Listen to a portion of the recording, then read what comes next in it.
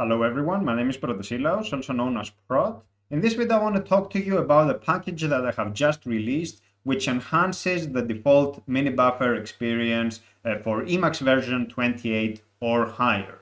The package is called Minibuffer and Completions in Tandem. So the acronym is MCT, but you can also call the package mct.el. So what I want to do in this video is demonstrate MCT, how it works, what is its basic functionality, and explain the rationale for developing this package, what is the raison d'etre, what is the reason for it to exist. And the basic idea is that it tries to work only with built-in facilities to make completion in Emacs look a bit like what you get with third-party completion user interfaces.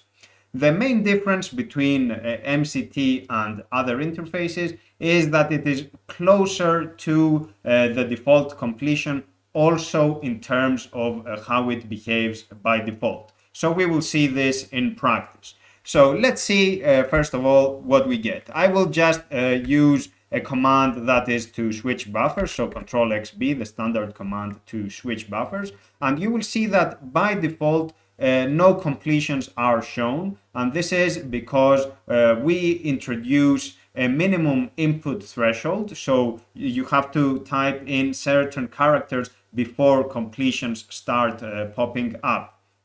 And this, of course, is customizable. You can change that, and we will discuss this further. You can always toggle completions at any moment, so you can always show them and hide them, so it's not anything that you cannot change. When you have a completions buffer like this, you can just cycle from the completions to the Minibuffer. As you can see over here, now I am in the Minibuffer, now I am at the top of the completions, bottom of the completions, Minibuffer, top of the completions, Minibuffer. So you get the idea.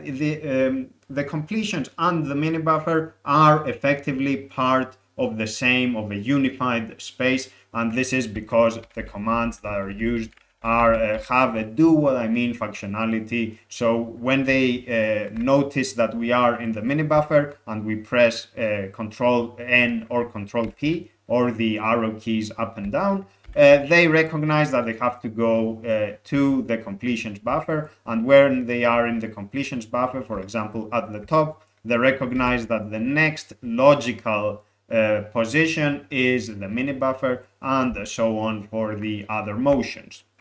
Let's select a candidate for the sake of this demo, but let's close this and try again. Let's type in the minimum input of commands, of characters rather. So we see now that the completions have popped up automatically. Let's just type in some more characters. You see now that the completions are live updated to match our input. And let's type some more again. You see now that we have only one candidate left, and we can just hit tab to complete it. Or we could also use, for example, we could also just select it and go from there. Let's go back. There are options to hide the Minibuffer in the completions so that it looks more like a unified area between the completions and the Minibuffer. So you can see now over here that we have the mode line. Sorry, I said to hide the Minibuffer, I meant to hide the mode line. So we want to hide this mode line here. I kept it so that you can see what keys I was pressing, but I think now we can hide it. So let's go to the scratch buffer where I have something here already. So it's a customization option, and we just want to set it to true to hide the mode line. And let's see now what we've got. We can see, so you can see now it's indeed it looks like a unified space. So let's type in something again. You can see that we have only one candidate over here, and we can select that candidate right away. So this is the very basic idea, the very basic functionality of MCT. The main feature is indeed this cyclic behavior between the Minibuffer and the completions, and it is what makes the two fill part of the same area, the same space. We have, as I said, a minimum input threshold that is defined to 3 characters by default, but of course you can adapt it. There is also a delay in between the live updates, and this is in seconds. So 0.3 that we have over here is 0.3 seconds. And of course, you can set this to 0 if you don't want any delays, or you can increase it a bit. Personally, I like it at 0.6. And the reasoning for that is that if I know where I am about to go, so for example, if I type mct.el and then tab, I don't need to see the completion. So I can do that, and I can just go directly to where I want to go. And this works exactly when I am typing, because I will be typing something very fast. So I don't need to have the completions pop up just for me to go to that single candidate that I already have in mind. So you can see that we have the minimalist style, the frugal aesthetics that you get with the default Emacs Minibuffer. But if you are a bit slower to type, or if you want to be a bit more deliberate, you can always wait and see the completions pop up, or you can just reduce the threshold, and you will get exactly the completions popping up faster and updating faster. So you can select whatever you want. So let's discuss now selection methods. And you already saw that I can start typing and hit tab to expand a single candidate, and this is the default that you do with Emacs, and this is very helpful if you know exactly where you are going. But normally what you will want to do is you will want to work with the completions buffer, so you want to have something to select. So let's have the list appear over here. By the way, if the list is not visible, and if you have not met the input threshold for characters, if you type Control-N or Control-P, so the cyclic behavior, so those commands, it will pop the completions buffer right away, so you don't have to toggle it separately. So you just start cycling and it works right away.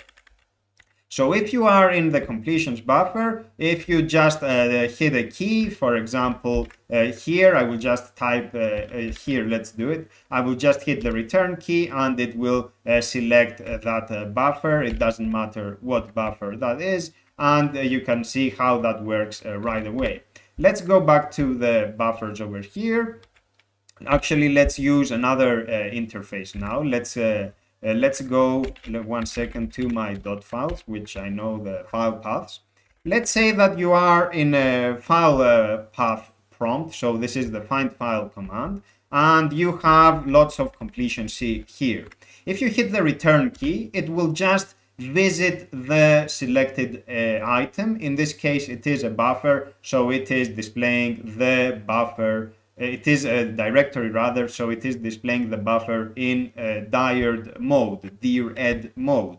But what if we want to, instead of visit the Emacs directory over here, what if we want to just select it and continue navigating inside of that directory? When we are in a directory like this, we just hit tab, so it's selecting it, but it is not exiting the minibuffer, so we can continue selecting, and we can continue doing this, we can continue doing this further, and eventually we go where we want to go, for example here, and we have that already. So you can see that there is that method as well. There is another method. Let's open the switch to buffer again, where you can select an item by just typing in its line number. So when you are in the minibuffer prompt like this, either you, regardless of whether you have the completions visible or not, you can do mg twice, and it will show line numbers next to the candidates. So let's say I want to go to number 14 over here. I will just type 14 and you can see that it is visiting this one directly. Let's do this again, but this time with the completions visible, mg twice, and you can see what I have over here. Let's go to number 12, which is where I was before. So that works very well. When you are in a completion prompt, you will notice here that it says in square brackets dot files. So that is the default candidate. So if I don't type anything, I just hit the return key now, it will just use the default candidate. So I can go back like that. So you can see how that works. That is standard Emacs behavior. But here, because MCT does not pre-select a candidate, the default is, of course, selected right away. So you can just do it from there. We have customization options. You can see them over here where we have a block list, and also further below we have a pass list, and the documentation strings explain what those are, but let's see it in action. So a pass list means that the commands in that list will always pop up the completions, regardless of your minimum input settings. So let's say that I have one command over here, which is consult iMenu. I will invoke this command now. By default, it does not display the completions in accordance with my settings. I have to type in the minimum input. So now it is displaying something. And of course, I can select it and just go over there. But let's go to the Scratch buffer. I have it here ready. Let's add the consult iMenu command to the completion pass list and see what happens. Now, if I invoke consult iMenu, you will see that the completions pop up right away. I haven't typed in anything yet, but now I can, of course, narrow the list. And also the pass list will ignore the delay between the live updates over here. So you see that the response is immediate. So you can add whatever commands you want to the pass list and have MCT respond right away. I think it's good that you are selective on the kinds of commands that you add to the pass list, because there are some commands with lots and lots of candidates. So maybe you want to narrow the list first. And that is the rationale for the minimum input threshold as well. You don't always want to see all the candidates. For example, when you are doing Control-H-O, the command to describe symbols, you don't want to have 10,000 candidates being calculated, because you are searching for something specific. For example, you are searching for MCT, I don't know. And you get, for example, right away the candidates over there. By the way, there is a change in Emacs 29. I am on the master branch. I am tracking Emacs Git, and they have changed something here. So the annotations from the marginalia package don't work properly for described symbol and related commands, but I have to investigate this and report it to the marginalia maintainers. And I will mention marginalia a bit later if you don't know what that is. So this is the basic functionality that we have, folks. Let's see one last one over here. Let's go to my Bongo playlist. Bongo is a music manager for Emacs. I have videos about it in the past. So what I have here is some playlist files. Those are plain text files which contain paths to other files or directories. So I have a command, a custom command of mine, where I can invoke it, and it is asking me to insert a playlist, and it will recursively select all the files implied by that playlist and start playing them and queue them in the buffer. You will notice, however, that this command of mine has a CRM prefix, which means completing read multiple. So this means that you can select multiple candidates and operate on them. So let's go to an item over here. Let's say I want, I don't know, I want Jazz General, for example. I will press, instead of the return key, which is the default to select a candidate, I will press meta and return.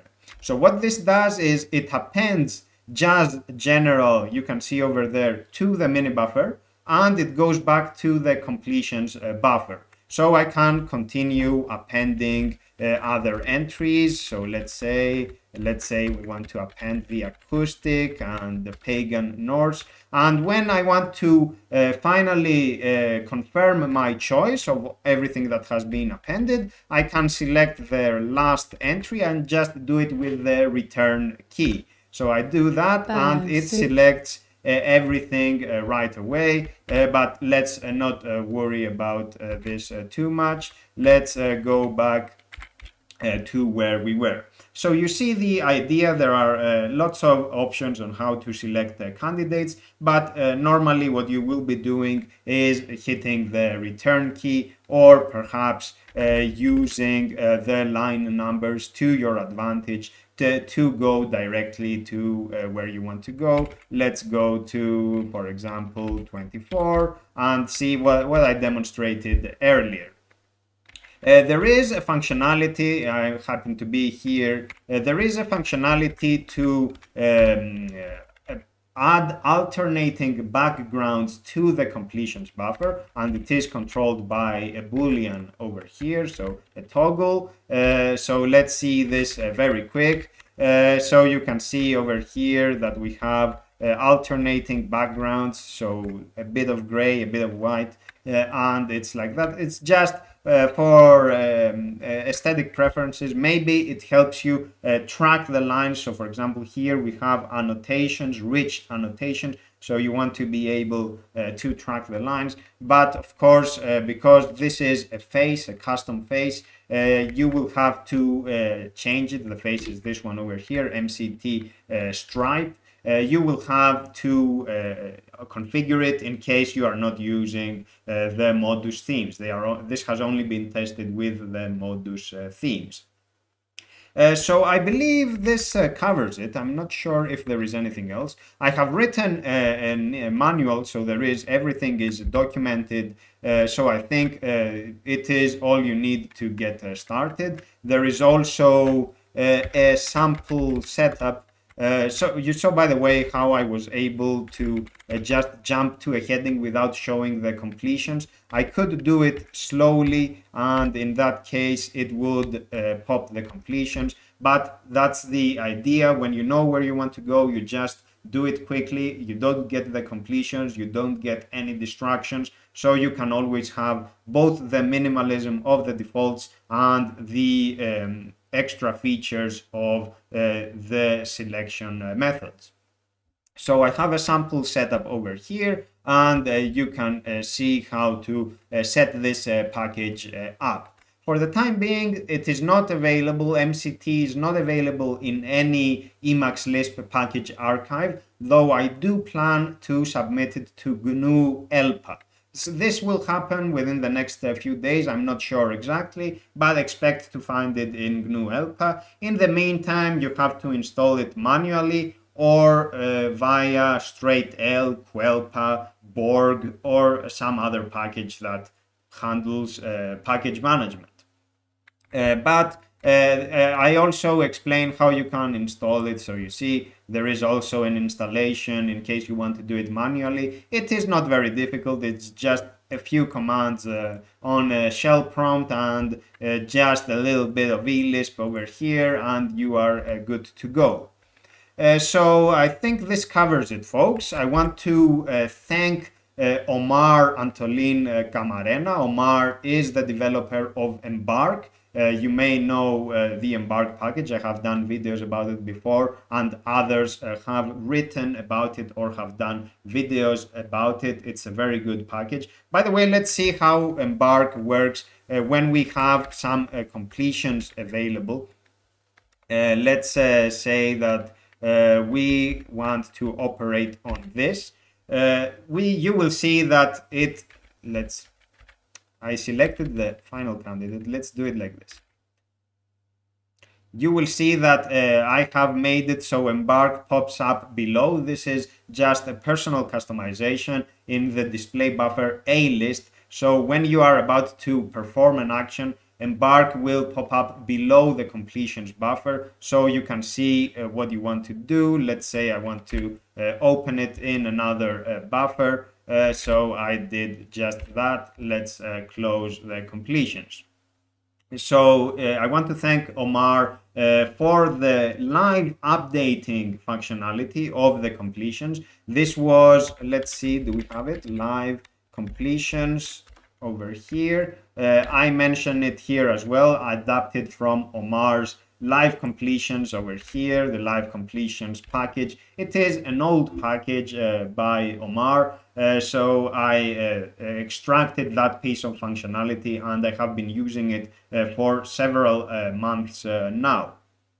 And also the stripes, let's see the stripes again. It is a functionality that I took inspiration from Stepan Nemec and also from Omar. Stepan is the maintainer of stripes.el and Omar has something similar in Embark. I have tweaked a bit the code. It is not exactly the same. I think I have made one change. Yes, I have made one improvement so that it works with HL line mode and with the active region, but otherwise it's the same principle. Finally, in case you haven't checked those packages yet, we have the extensions, and I mentioned in the documentation over here some extensions you may want to check out. So Consult is one of them, Consult by Daniel Mendler, an excellent package. There are also extensions that build on top of Consult, such as Consult Deer by Karthik Chikmagalur. I hope I have pronounced that correctly. Consult Deer is another excellent package. There is Embark, of course, by Omar. Marginalia is co-maintained by Daniel Mendler and Omar Antolin Camarena. Marginalia is what you get over here, the annotations next to the completion candidates. And orderless, it is a completion style that matches patterns out of order. So for example, if I do theme and mo, you will see it still works. I still go to the modus themes just like that.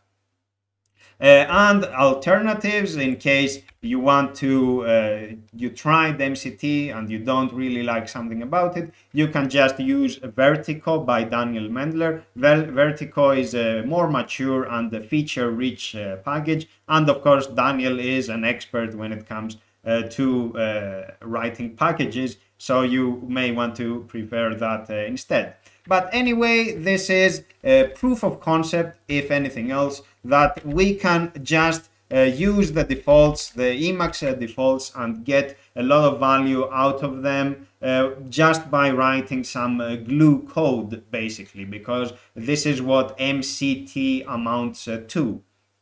So that's all for now, folks. The Git repository for MCT is on GitLab, is on my GitLab instance, but there is also a GitHub version. Let's see if we can have it here, MCT. So this is the GitLab version, and there is also, let's do it like this, there is also GitHub. So this, and there is also documentation on my website, Emacs MCT. We can check this very quickly. Let's visit this link. So the documentation, what I have here on my left buffer, so the documentation is here, and it explains what I have just demonstrated. So those are the links. You can check it out and tell me what you think about it if you give it a try. And as I said, I will be submitting it to GNU-ELPA in the coming days. assuming all goes as planned. So that's all for now, folks. Thank you very much for your attention. Goodbye.